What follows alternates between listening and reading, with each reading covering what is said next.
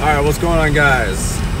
Gonna make another sweet, awesome tip. Okay, how can you create a website with $500 or less? Okay, first of all, you have to become a host. You can do that through oneandone.com.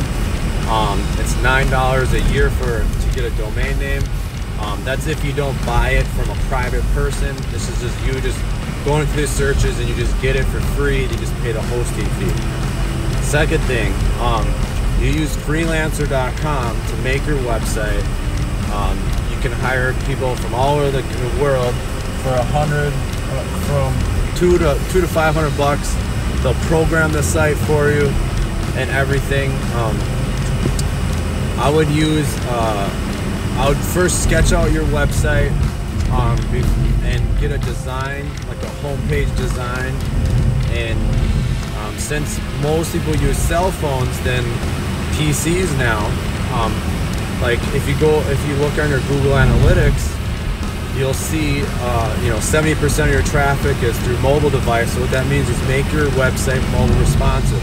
So the first design that you make, I would make it responsive. So keep it simple and make your product or your service, like the homepage, have the buy button right there, and or at least show your product off right there in the homepage, because you only got like 3 seconds to capture somebody and try to sell them. So it's important that the flow of the site is important. Again, you only need under $500. Will get you an awesome website. First, you hire a designer on Freelancer to make you the designs, the responsive designs, and then you could design a desktop version as well. And then after you get that, then you give it to your programmer, which can code it for probably $300 to $500. And every website you're gonna want to have an order page, about us page, a blog, so you can add information to your website. So you constantly add information, because Google loves information and it also loves fresh code. So that's how it can tell if your website.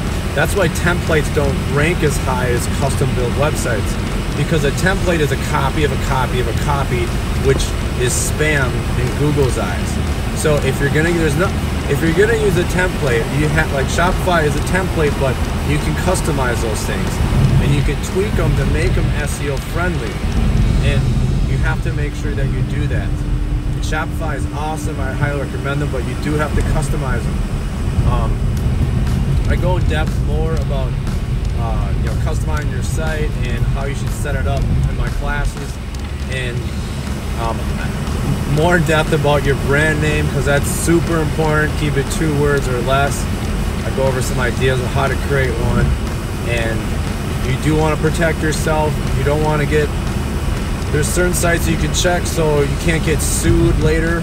Once you build this huge company up, somebody from California can sue you because they have the same name. There's certain sites you can check to protect you so that doesn't happen. That's super important. And I go over those in my classes. So anyways, yeah, $500, get your design done, get your website going.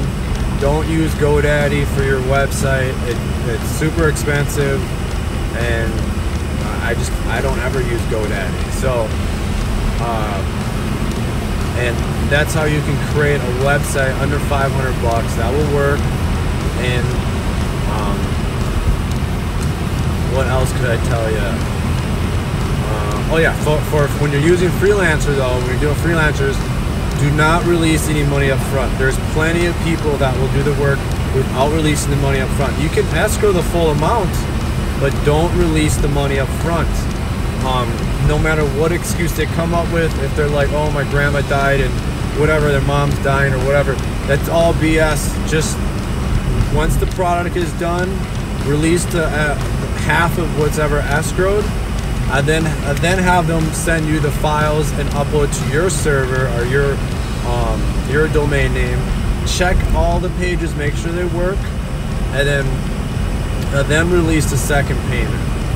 So that's how it should work, and that will work. You're not going to get screwed over, and you just got to stay strong and not give in to whatever BS they tell you. So And what else can I tell you about your website? You definitely want to blog because you want to be able to add content to your blog every single day. And I go over how to figure out good topics, what to write about, how you should set your blog up, and all that in my classes. I mean, that's called on-site SEO.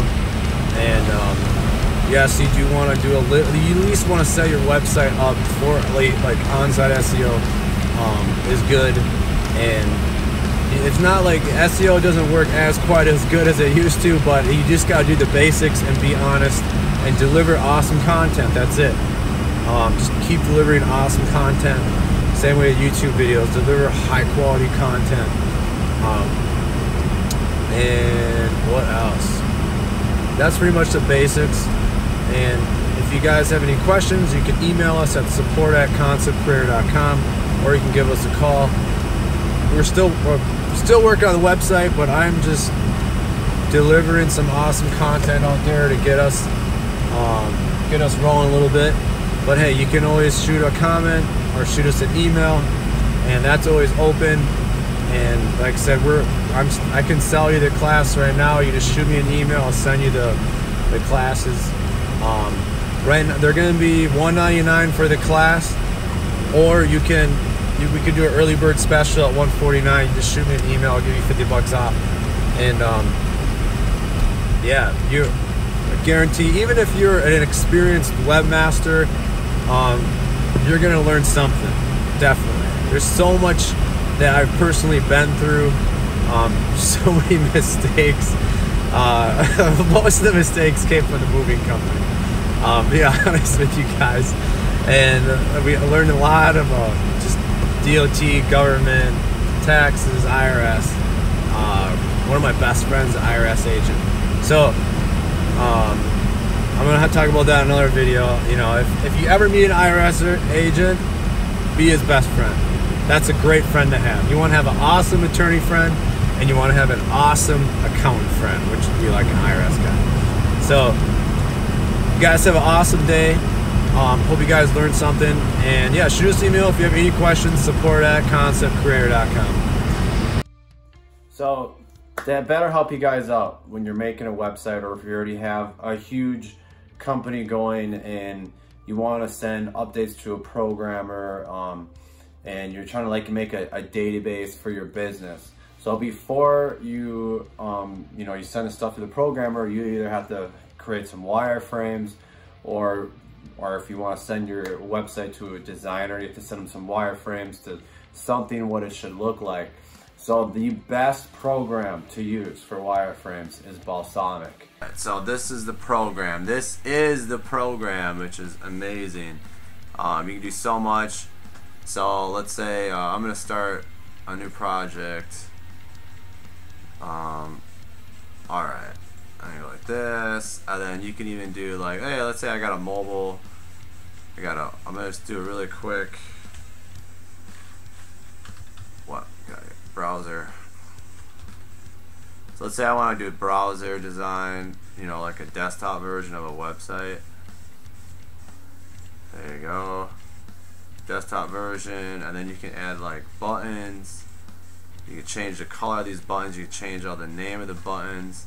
Let's say you can have drop downs. So this way your designer knows what the heck, like what you want. And I mean, there's so much stuff. I mean, this is like the best program ever in the whole face of the planet when you do like designs. And look at it, you got little cell phone buttons. You probably could customize this stuff, huh? Double click it. Okay, maybe not, but you can choose the type of keyboard. I mean, this is awesome.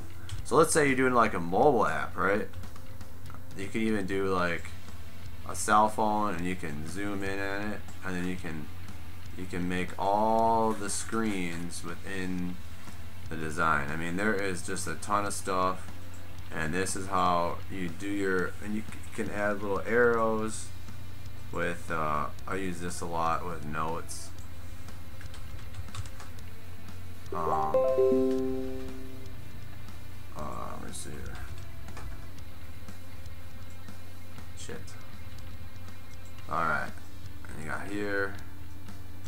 So you can add a comment for your programmer, or yo, please design it this way, whatever. So there you go. This is Balsamiq. Definitely want to get it. It's the best program in the world for wireframes. So you do your wireframes, then you send it to your designer, get a real design, and then you send it to your coder. So that is the deal. Hands down, it's the best. I think you can get it for like 50 bucks. Go to balsamiq.com. I'm gonna make a tutorial video about Balsamiq on another video, but yeah, that's what you use before you you make your site or you talk to the designer. You design it in Balsamiq wireframes, and then you send it off to your designer.